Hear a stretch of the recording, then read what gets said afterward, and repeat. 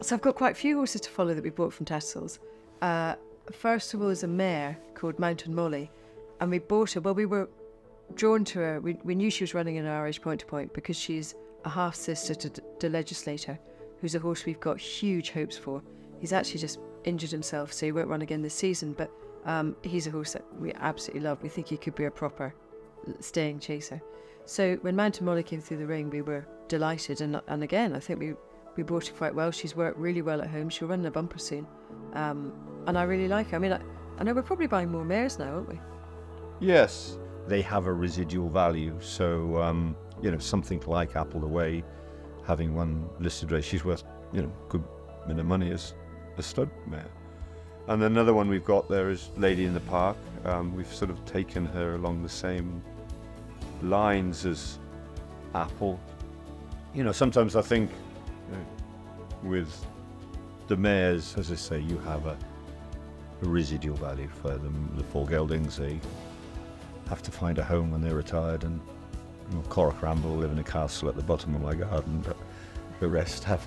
And actually, talking about Corach, we bought one the other day, and he reminds me so much of Corach. Slightly with his You face. didn't buy him because he got a white nose, did you? Yeah, I did. No, I bought him for all technical reasons. But he's called St. Olan's Well, and but he has the same temperament as well. He's got the same sort of slightly.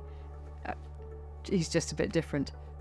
Maybe it's horses that have white bits on their nose. I don't know, but he's got a lot of ability, and he's working really nicely at home. We're very pleased with him.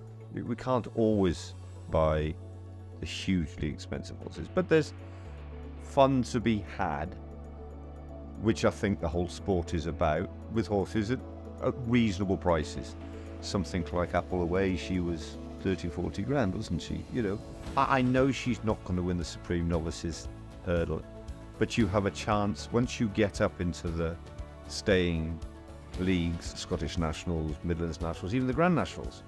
You have a chance, and it's a handicap, and then you might be able to bought the third or fourth. It's cheaper, and then you've got a chance. So that's the fun that Tattersall's gives you. So one of the horses that we bought from Tattersall's Cheltenham is Giovinco, and he's by Walk in the Park. He's just a fabulous horse. He's a bit edgy, but I think a lot of the Walk in the Parks are. But he cruised through his novice hurdle year. He was unbeaten, including a listed race at Perth at the end of the season. And then this year we've got novice chasing, and absolutely delighted with him.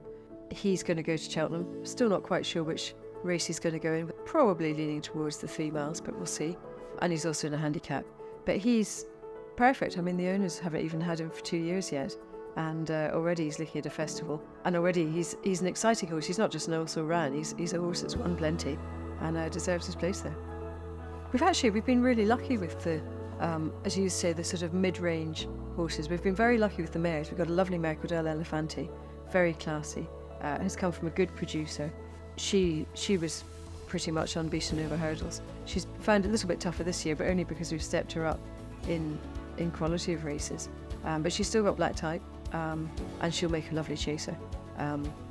But she was pretty reasonable. She was around the sort of 40 mark.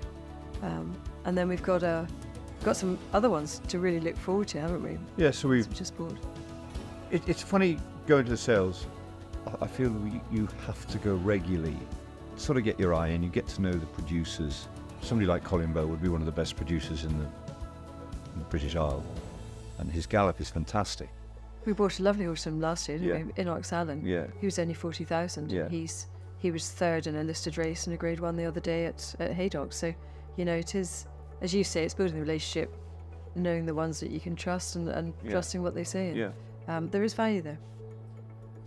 When you go into the sales, you're buying a dream. We bought the Corrigan Rock for a club.